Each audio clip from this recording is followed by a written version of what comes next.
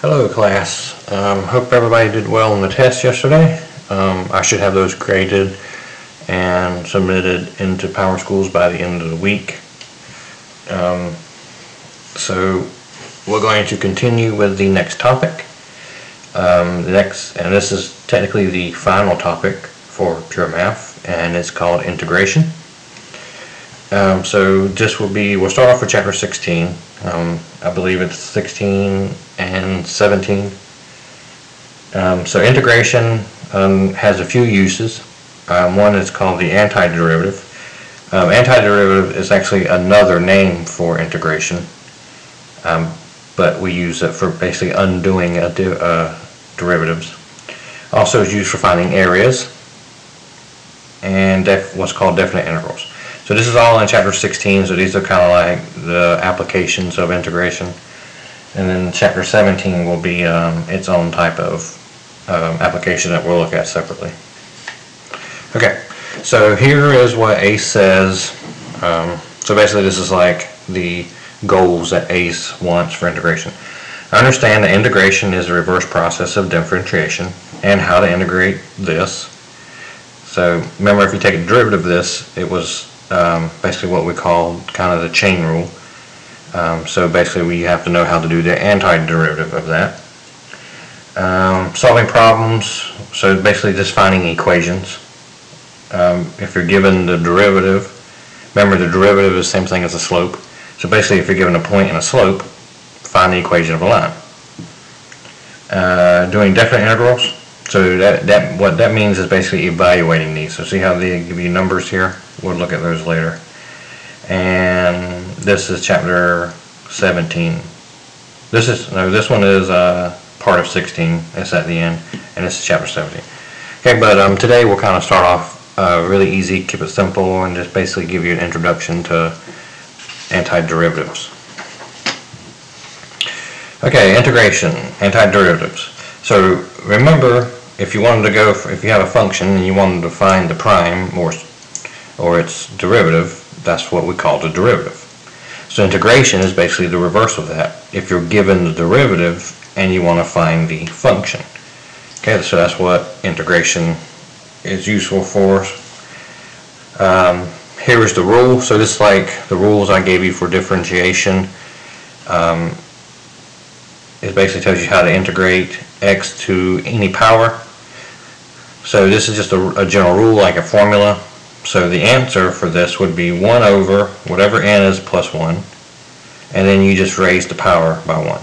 So remember, derivatives, you multiplied whatever the exponent was, you brought it down to multiply it, and then you subtracted 1. Okay, that was a derivative. So this is antiderivative. So that means you do the opposite. So instead of bringing this down and multiplying it, we're going to bring it down and divide it. And then instead of subtracting 1, we add 1. Okay. The symbol is going to be this. It looks kind of like a really long stretched out S. If you were doing it on lined paper, this would actually extend above and below one line on notebook paper. Okay, so it's a pretty big symbol. This is kind of the same thing as like what dy dx meant for derivatives. That's kind of what this means for integration. Okay, so if we wanted to integrate x to the n, we would write it like this. Okay, so you gotta know how to read this, just like how to read derivatives. Dy dx meant derivative of y with respect to x. So this means the integration of this function with respect to x. Okay, dx still means with respect to the variable x. And then once you do that integration, that will be your answer. Okay, so if this was x squared, the answer would be 1/3 x to the third. Okay, so we'll look at some examples as to how to use that. So integrate the following. So we have 5x. So integration of 5x with respect to x. So we can use that rule, and you can just plug in the rule. So the power here, I'm just going to rewrite it. So what's our exponent here? Our exponent here is 1. Okay, so it becomes, the 5 stays out front. we divide by whatever this is, we add 1. So 1 plus 1 is 2. Okay? And then we add 1 to the exponent. Okay? So that's pretty much it. So here's why that's called the antiderivative. Okay, so let's take this 5/2 x squared. Find the derivative of that. Remember how to do derivative? You take 2, you bring it down. 2 times 5/2, and then you subtract 1. So 2 minus 1 is 1. And that cancels, and we're just left with 5x. Okay, so that's why this is called the antiderivative. So if you take the derivative of this and get that, and if we integrated that, we'll get what we originally started with. Okay, so it's opposite. So the 5 stays here. You bring the 2 down to multiply it and subtract 1. Same scenario, but it's opposite. So you bring the 1 down and you add 1, but instead of multiplying it, like we did here, we divide it. And then you add 1 to your exponent. Okay, hopefully that made some sense. Let's try it again. Let's try another one. So we have integration of 7z squared. That actually should be a z. Sorry, with respect to the variable z. Okay, so following the rules, we take 2, we're going to add 1, and then we divide by that same thing. So that's really all you do. So you get 7 over 3 z to the third. Okay? So if you're okay with that one, try this one on your own real quick. I'm of course going to go over it. Integration of 2x plus 4.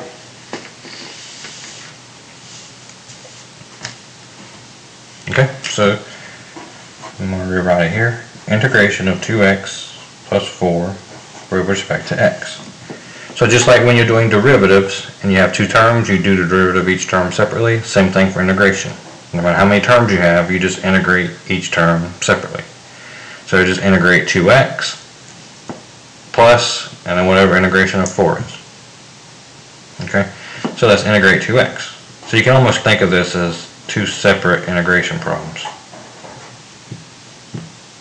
Okay, so something like that. Okay, so what's the integration of 2x? So our power is 1. Right, so we're going to add 1. And we divide by that. So we get 2 over 2 x squared plus, hey, what's our power here? There is no x, right? So that means that's x to the 0 basically.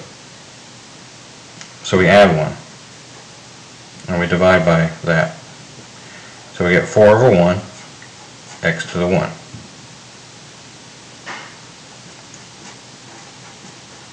Which just simplifies to x squared plus 4. Okay? Look that over again really carefully. You add 1 to the exponent, and that's the new exponent.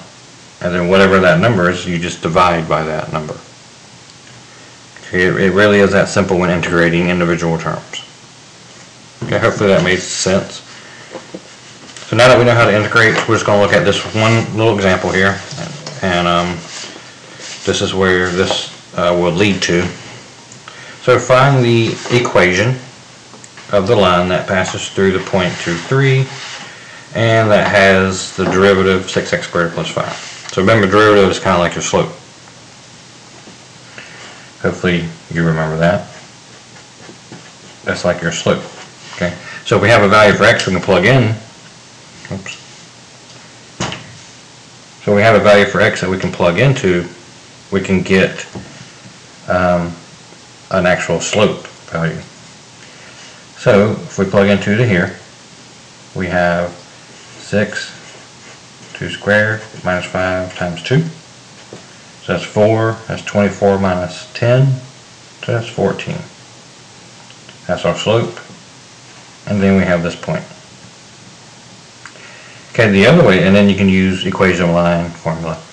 But the other way to do it using derivatives, okay, is basically we don't even need this point we can just integrate this to get the equation of a line.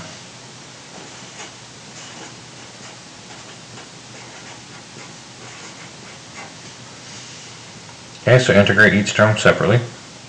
Add 1 to here, that gives us a 3.